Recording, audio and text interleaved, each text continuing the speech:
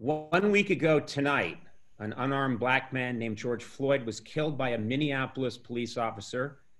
Every day since, people all over the world have gathered to demand change and call attention to horrific racial injustices affecting communities of color every day. Joining me tonight is Van Jones, CNN's political commentator and the CEO of Reform Alliance. Thank you very much for being with us. I said up front that I don't want to do much talking tonight. I'd rather you did the talking. So why don't we start? What are you feeling right now? How are you? You know, I was as sad as I've ever been. I think from a Black perspective as a parent, we had this one little hope, this little tiny thread that there was something we could tell our children that they could do that would keep them safe from even the worst officers. If they didn't run, if they didn't talk back, if they didn't have drugs on them, if they didn't drive away, if they kept their hands on the steering wheel, if they said yes sir and no ma'am, that we kind of sprinkled this little fairy dust on our kids every day about how to survive encounters with the police. In this situation, there's nothing we could have told our kids to survive. It was a lynching from our point of view. I mean, just literally in broad daylight, this guy just, 1 minute, 2 minute, 3 minute, 4 minute, 5 minute, 6 minute, 7 minutes with people begging for this guy's life. And that brings back such historical trauma for us because that used to happen a lot. Just the lynching of Black men in public with the community being helpless. And lynchings were designed to humiliate and intimidate the whole community. We can do whatever we want to you, and you can't do anything about it. And when it's law enforcement doing it, you really feel helpless. So that's why I think you see this incredible despair in the Black community. And I think that's why you've seen this outpouring. At the same time, through our tears, I think, might start to notice that the fear that nobody cares about us, all the white people, don't understand, may not be as well founded as we think. Because there's 20, 30, 40, 50 million white people who saw that video, who are also shocked and horrified, and are now saying, hey, I might be late to the party here, but what can I do? Now, that is the positive. Out of a breakdown, you can't have a breakthrough. And there is a positive side of this that nobody's defending. I mean, you're not seeing, people may argue about the disturbances, which we can talk about, but nobody is defending what this officer did. And it does create some small bit of hope that's starting to rise up in me that we could have at least a better conversation. Look, you're never going to get rid of police brutality just because you'll never get rid of bad schools or bad restaurants. I mean, you're always going to have human beings that just do bad stuff, but you can create an environment where when it happens, the response is effective enough that, other people don't want to go down that same bad road. You can close down, restaurants that are, not meeting the sanitation requirement. You can fire a teacher, you can do certain things. So you're never going to get rid of racism. You're never going to get rid of police brutality, but you can have a better system so that you don't have lawlessness in law enforcement then leading to lawlessness on the street. That we can do. It feels to me, and again, I want, I want to hear how you're feeling, that there's an anger and there's also a sense right now, people are feeling very fragile. There's almost a state of people really being on the edge, and it's a mixture of feelings. It's not just anger. It's also, I mean, obviously there's a lot of anger out there, and justifiably so, but it's more than that. It's a little more complex than that, because this is not a new story. This is not the first time it's happened. And in my lifetime, I mean, I'm just a couple of years old when the first big riots hit after Dr. Martin Luther King is shot. There's a feeling that we've been here again and again and again and again. Does this one feel different to you for some reason? I think it feels different because there's literally no excuse. Like, all these other ones, oh, well, he was running, well, he was this, well, he was talking back, or he punched the person, or he was an axe murderer, or whatever it was. I mean, this person, like a $20 counterfeit, you're gonna kill a guy over a counterfeit $20 bill that maybe wasn't even his, and it's in broad daylight, and everything that we had said, well, let's get body cams. They had body cams. Yeah. Well, let's, make sure community, people, pay attention, bring out the cell phones. All that was done, and the guy just sat there with his hands in his pocket. So while he was killing somebody. So I think that the nature of it is so much more shocking. It's so much more visceral, and there's no excuse. You can't point to a single thing. Even after minute 2, it was justified. After minute 4, 5, 6, 7, 8, it wasn't. So, right. So you're now in that world, and so and then I think the other thing is that when the local prosecutor came forward and charged only one of the officers with 3rd-degree murder. It's like the most horrific crime of the century recorded for the whole world. And you get 3rd-degree murder? I'm an attorney. I've never heard of 3rd-degree murder. Yeah, can you do me a favor? And I know that this is something that you've studied. You are an attorney. I didn't understand 3rd-degree murder. And my 14-year-old son asked me last night, what's 3rd-degree murder? And I was embarrassed that I didn't know, and I didn't know how that was even applicable. It didn't make sense to me. Yeah, 3rd-degree murder is like a oopsie murder. It's like, oops. It'd be like if you were driving past a house that you thought was empty and fired your weapon, and oops, there was somebody in there. Like the intention was completely innocent, but you were maybe being reckless. That's what that is. Now, here's the problem with it. Prosecutors don't behave this way with everybody else, especially with Black people. With everybody else, you'll get 27 charges, and everybody standing around will also get arrested and get at least 15 charges. So you have maximum number of people, arrested, because the standard for arrest is probable cause. I mean, you can arrest people for practically nothing. So everybody gets arrested, and everybody gets charged with 1,000 things, and then you plead down from there. When this local prosecutor gives this cream puff charge that nobody's ever heard of, and that's it, and doesn't arrest anyone else, what's he gonna do? He's gonna plead down to a traffic ticket? I mean, you're starting with 3rd-degree murder? That's when the protests, because everybody in the Black community, this is the fix is in. And that's when it got worse, not better, because of the nature of the charging. Because it did feel, there was also this lag time. Everyone saw that horrible video. It's completely inexplicable. And there was this lag time that before anything was announced, anything was done. And you wonder, might things be different now if immediately people had come forward and said, no, this was wrong, and here are the steps we're going to take, an immediate investigation, and these people are being placed under arrest. Look, I think that you'd still have protests for sure, because it was just so shocking. You would have protests, but it would have been a different kind, and you wouldn't have had the level of exasperation and frustration. I mean, you still have the 3 other officers not charged. The reason you charge everybody is because you get people to turn on each other. And probable cause is such a low standard. You can literally arrest and charge everybody, and then you figure it out.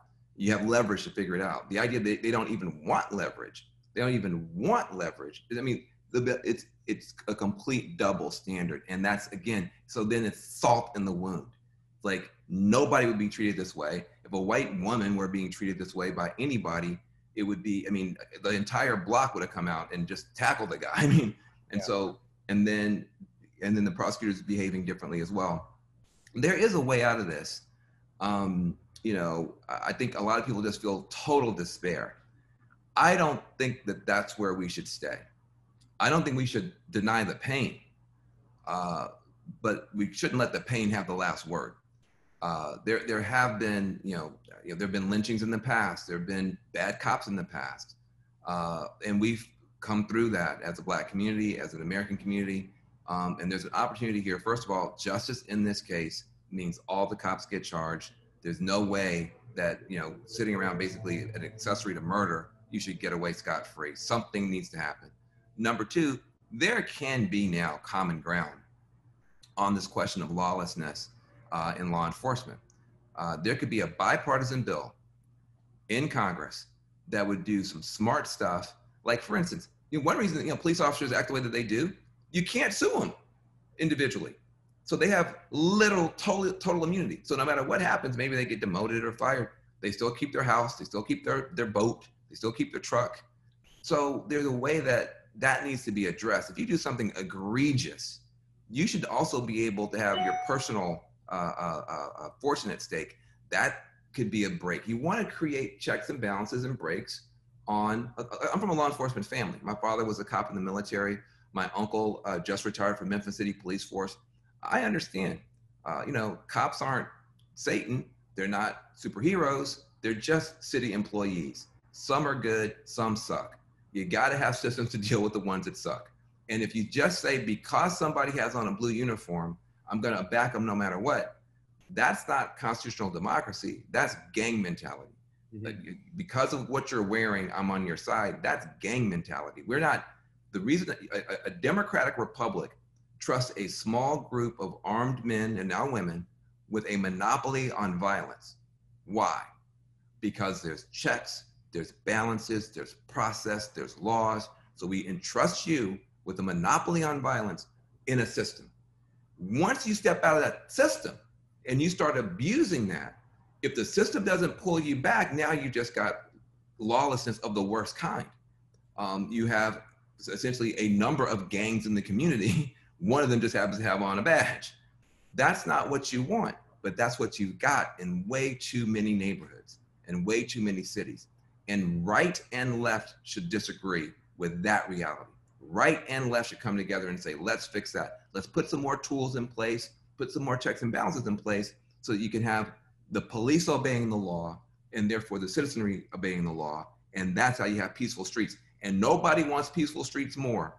Nobody wants peaceful streets more than African Americans. We're not a part of some pro-riot lobby or some pro-crime lobby. I'm raising 2 Black boys here in Los Angeles. I do not want riots here. I just want lawful policing and peaceful streets, just like everybody else.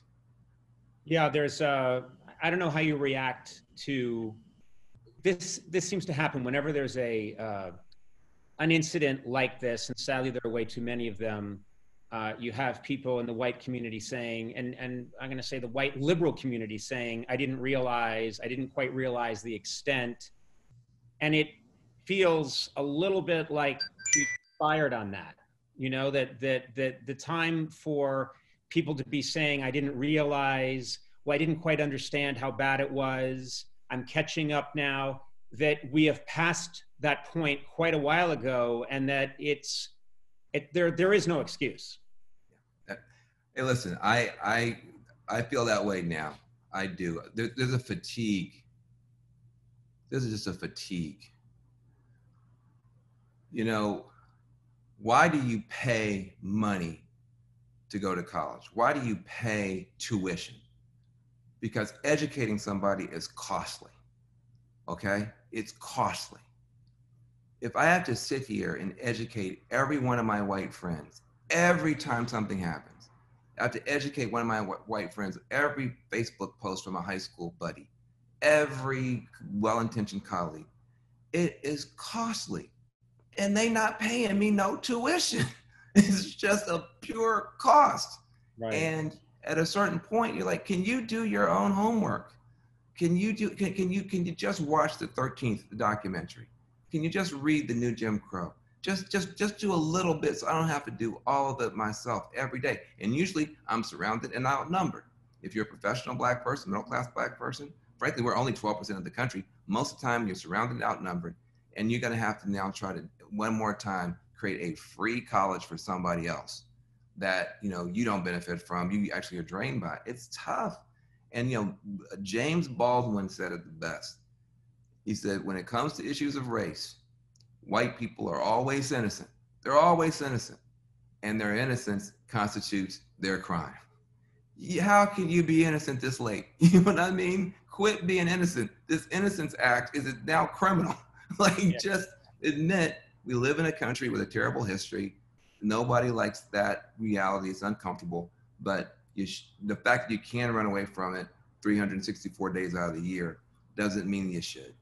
It's just a part of being in a democratic, multiracial, multicultural, multi-faith democracy. We have to work to learn about each other. And if you're in the majority, the whole country conspires to make sure you know your own history. They call that American history. You have to do a little bit more work to learn the Latino history, a little bit more work to learn the Black history, a little bit more work to learn the Eskimo history, or whatever you want to call it. But that's the price of being a good citizen in a multiracial democracy. And we're one of the few in the history of the world. It takes work. And all that work shouldn't just fall on my shoulders to do the educating.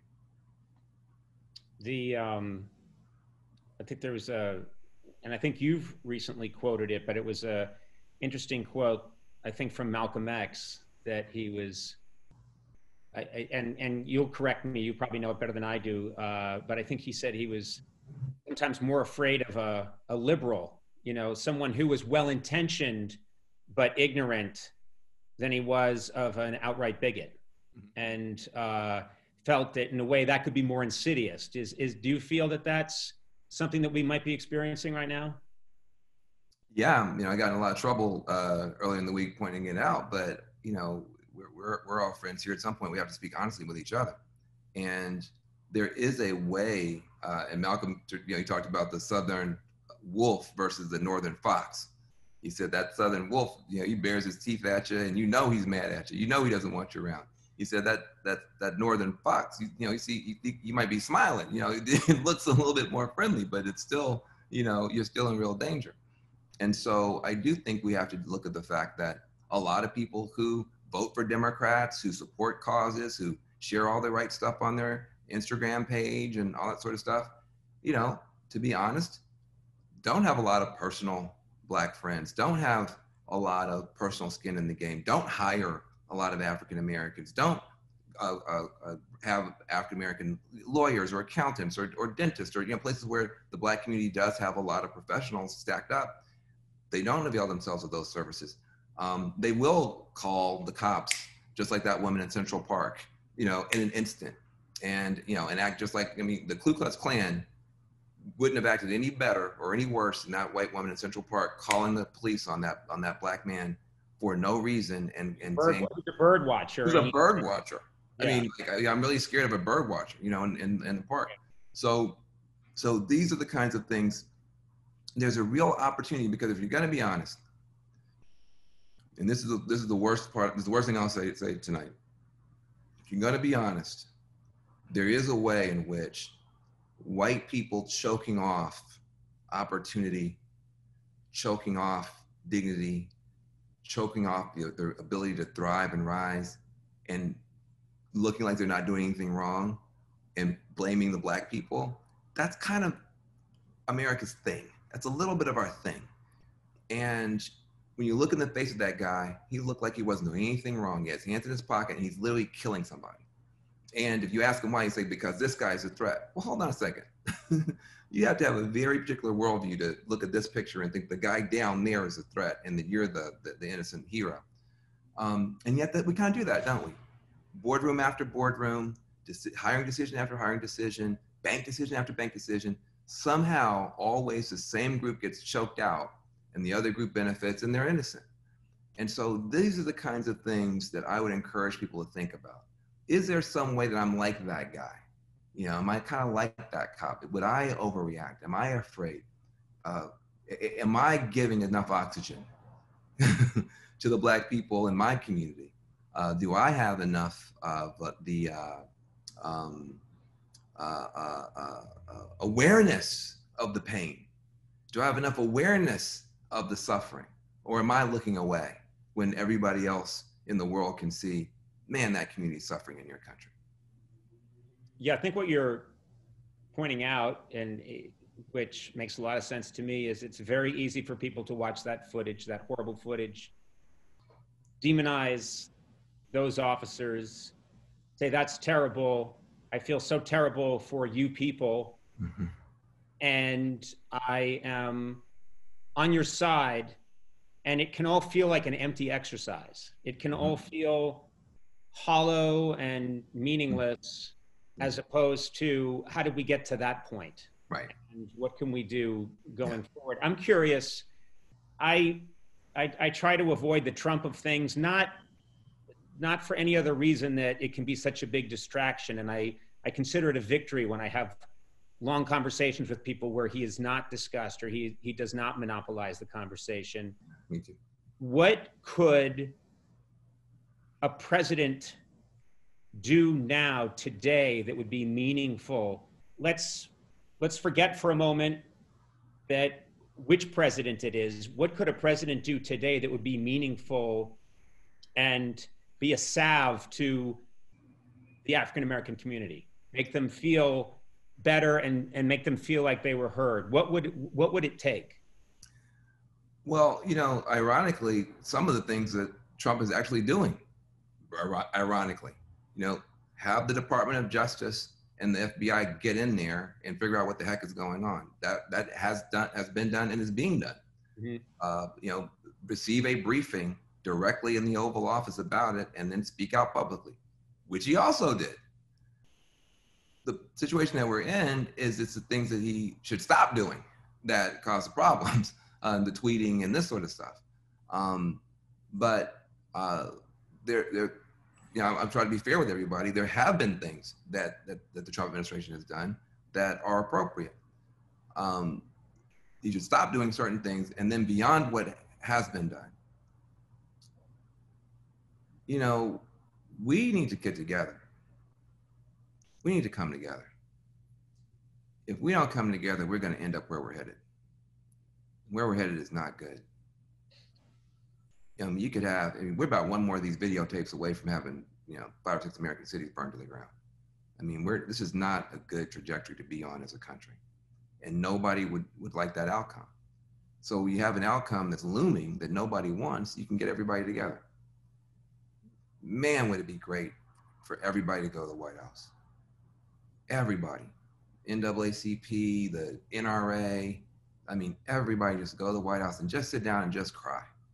And just have some ministers come and pray over everybody, and for secular people, have some musicians come, and just have a big cry, mm-hmm.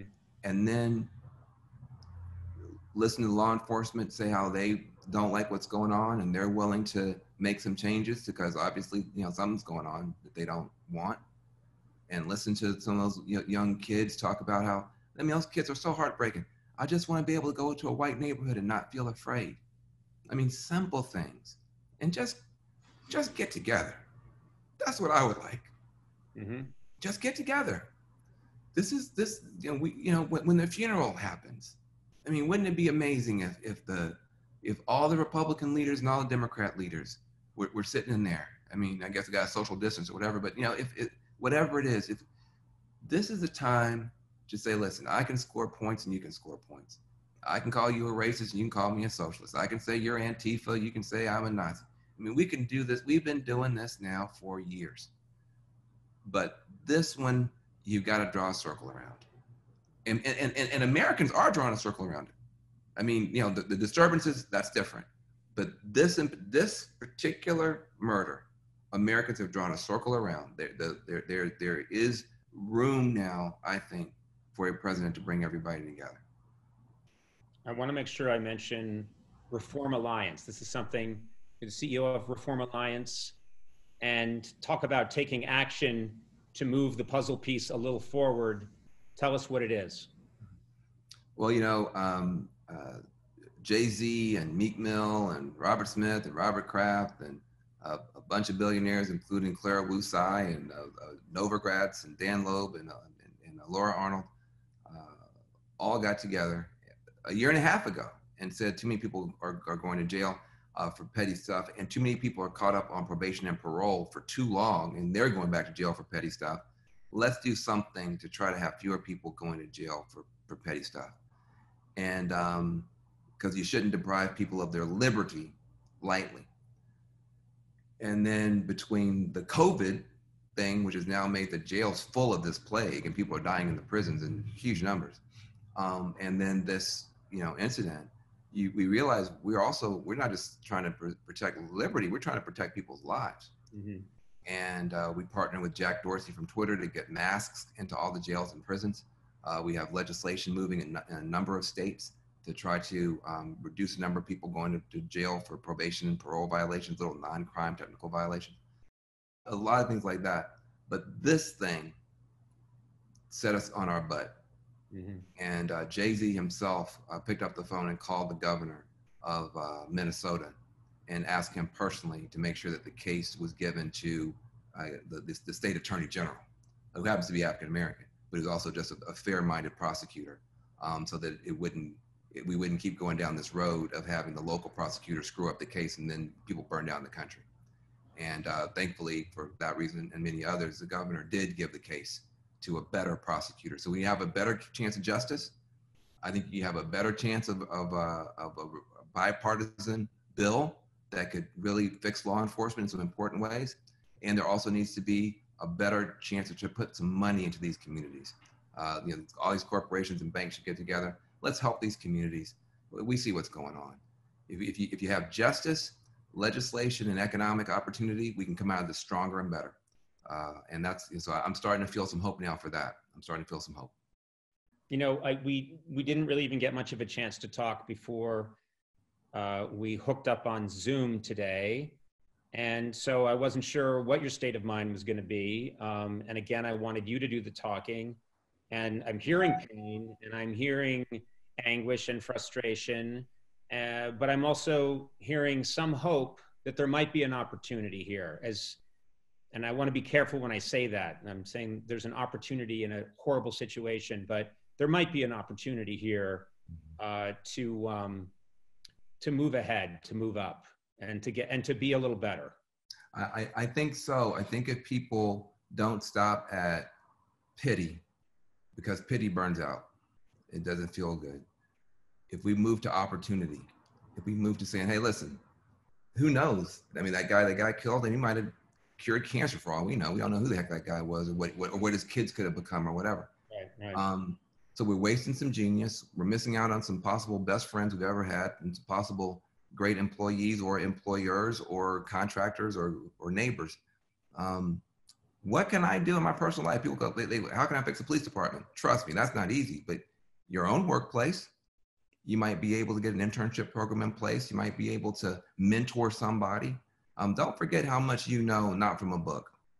Mm-hmm. How much you know because somebody sat down and talked to you. One of the problems when you're Black is it's hard to find a person who'll talk to you, honestly. The conversation gets stiff or tense or whatever, or it just doesn't happen because you don't even know that building you're driving past is a lodge or a country club. It's just a building. You've never been invited in there. And so, are there people you can mentor? Are there people who, and the thing about mentorship is you always get more out of it than you give anyway. It's not charity. You wind up so much smarter and so much more interesting. I'm talking to my kid from the other side of town, and now you're the most interesting person at Thanksgiving. So you always get more than you give. But those are the things that I would ask people to do. We're gonna have to change some laws, but I tell you what, if we start changing who's in our phone book, who's in our cell phone, who are we texting with every couple of days, that's really where the change has got to start happening. Because then, suddenly, somebody says something in the conversation, they say, yeah, hold on a second, that's not funny. I know a guy who's Black, and I've learned the hard way that can wind up killing somebody. And people, what? We didn't know that you were feeling that way. Well, I do feel that way now. And suddenly you start wiping this stuff out at the social level long before it ever gets to the legal level. And I think that's important. Well, I cannot thank you enough for doing this today. I've always loved talking to you in the past. We've had really good conversations, and I did not want to hear my voice today. I was really happy that it could be your voice. So, hey, listen, you've always been good to me. Every time I've had a show launch or a book, you've always had me on, and I'm glad it created a friendship between us, and now we can use it to try to bring a little bit of hope to people. And I'll come back anytime you have me, sir. thank you so much. This was very meaningful to me, and I stay well, and good luck with your kids and handling all of this, and let's keep the conversation going. Will do. Thank you very much. Thank you, sir.